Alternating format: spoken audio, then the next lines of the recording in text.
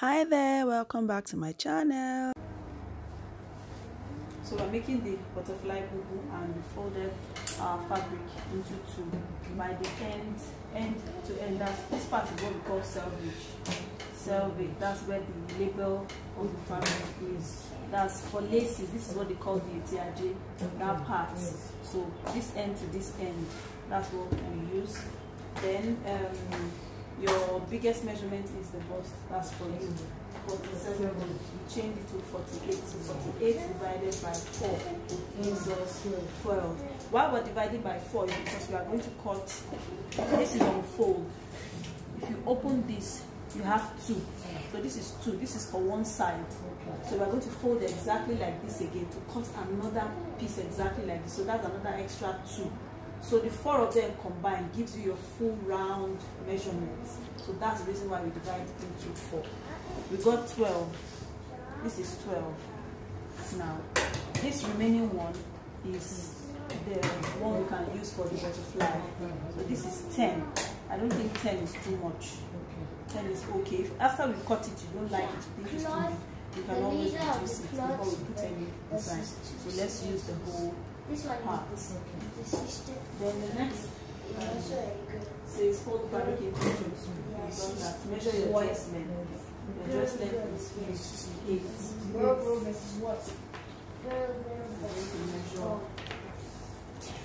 from here. This is 58. I'm going to add 2 inches allowance for folding at the bottom. That will make 60. This butterfly has no joining here on the shoulder. It's cut together, it's like bubu. It doesn't have any joining here. That's why after you measure your leg, you now fold this again into 2 so that you have all the 4 at once.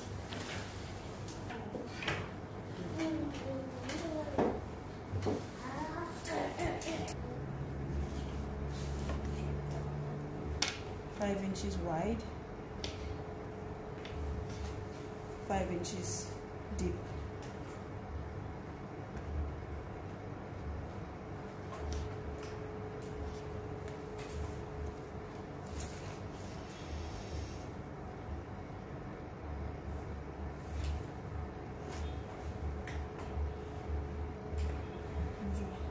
All the way around, 5 inches from this sharp point here, do another 5 inches from here, do another 5 inches, then connect.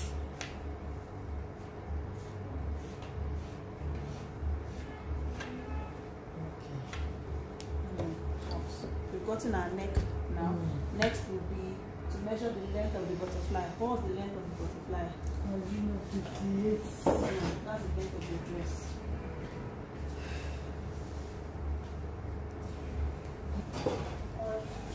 Shoulder to bust point. Let's mark it a little here.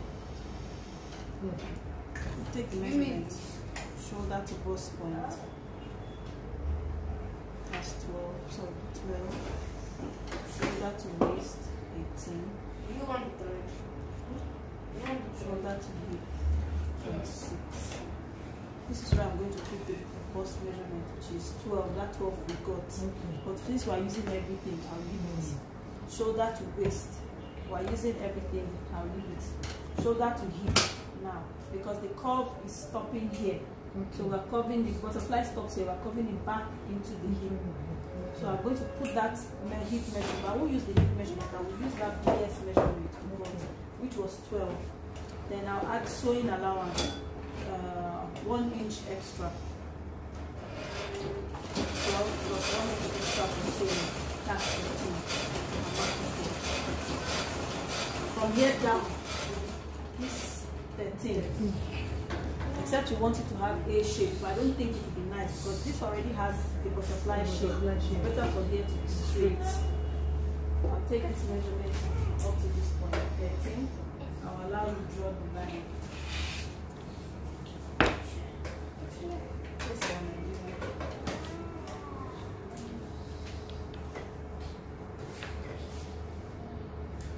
your ruler should not move. Put your hand in the middle and draw it at once.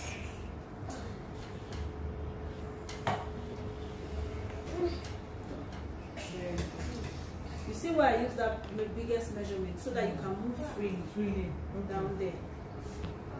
Next will be to connect this to this. Come in more, if you like.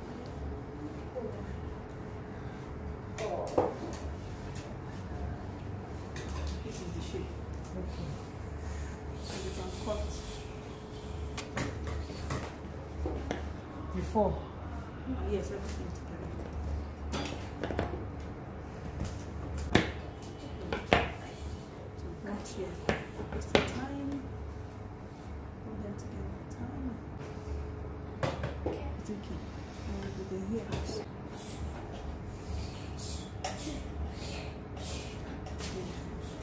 Go and cut this side all the way down.